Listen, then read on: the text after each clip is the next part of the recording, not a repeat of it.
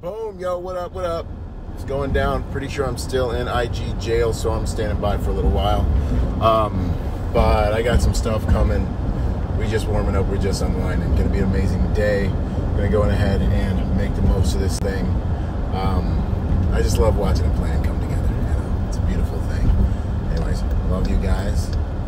And let's make this world a better place. Don't let anyone ask anything of you more than what you demand from yourself. It's awesome when they lift up your skirt and they see that you've been hammering a lot harder than they ever would have expected. You know what I'm saying? When someone comes to check you to see if you're legit or not, and then they kick over the pit and they're like, oh my gosh, there's all kinds of stuff going on here. I'm gonna leave this dude alone, right? That's the kind of person you want to be. You want to be like, come spend a day with me, and then you want to just bury them with the reality that you live, which is productivity.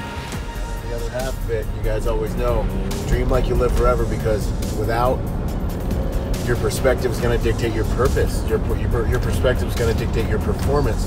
Your perspective is where you get your purpose from, you know. And I'm not talking about just sight. Sight can be very depressing, but your vision, where are you taking things up and over? What's going on in here, you know? What you see in front of you is one thing, but it's a very changeable and moldable reality.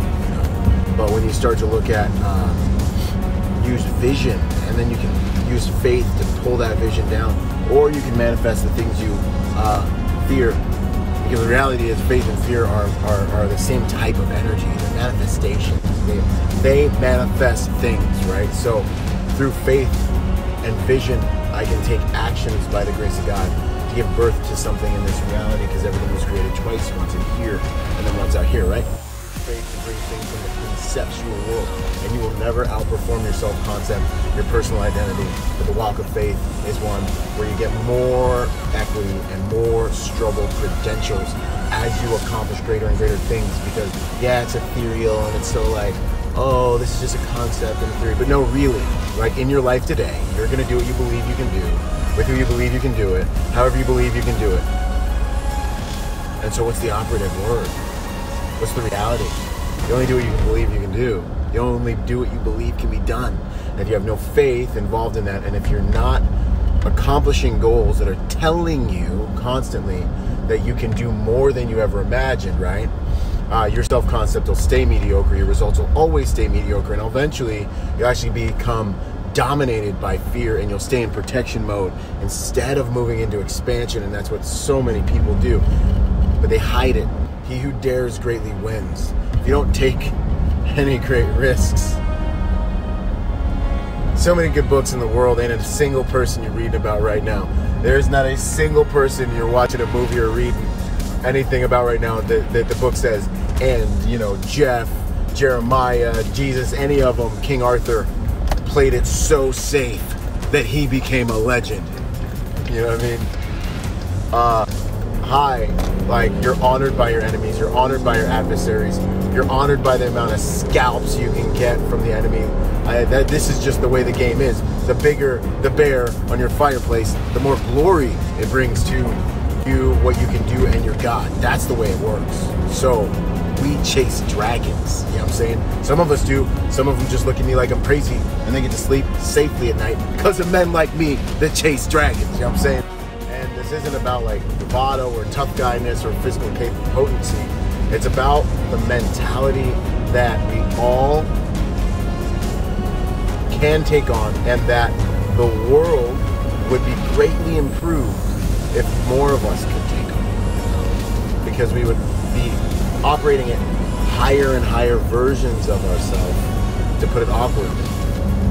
And that's what I'm here to do. That's what I'm passionate about. That's why I make these videos for free all the time, just trying to talk to people and try to push you over the ledge so you can fly, you know, the way like an eagle.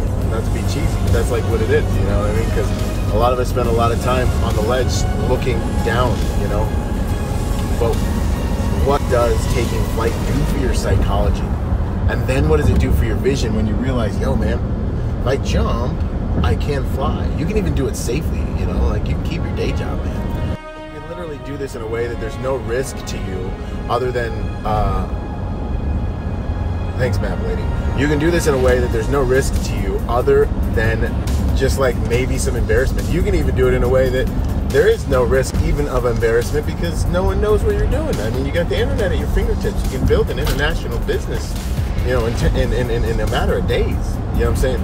You can find a tribe that's passionate about what you're passionate about, no matter how geeky, weird. There's pet psychologists online making bank right now. You know, like, which I'm not balking at that. I'm just saying, if you can imagine it, Google it, it's probably there, you know? So there are no excuses anymore. The other side of that, and I'll end it with like one or two more of these, is just fear also manifests exactly what it focuses on. You've heard it said that the thing you fear the most has come upon you. And that's a reality a lot of people live today. It's a reality that so many people, they fear something. They spend their whole lives trying to be safe, and then exactly what they fear happens. You've had it happen in your life. I've had it happen in my life. I fear it, try to avoid it, then it fear it, and try to avoid it, then it comes, right? DMX. And that's real. It happens. So I think it's more prudent and constructive to take mental note of danger and be aware of things that are worth being feared, which you actually get more perspective on what's actually legitimately worth giving a little bit of fear to, and you actually learn how to let fear motivate you, and constructive means of fighting, right? But I would say that you learn about fear, you learn how to have fear rather than let fear have you. But it's more prudent to have faith for things and go after things. And the last thing I'll say about it is that, what people also don't realize is that all courses of action are risky. So prudence then is not in playing it safe. Generally, the safest route is the bold route, is to make bold adjustments, bold mistakes, make mistakes and fail more effectively, because if you simply let fear hold you in place, you'll be dominated and eventually chased down by fate, and you'll be weak and you'll be powerless for not having used your muscles. And this opportunity to live this beautiful miracle of life will pass you by, and then you'll die quietly, not having made an impact.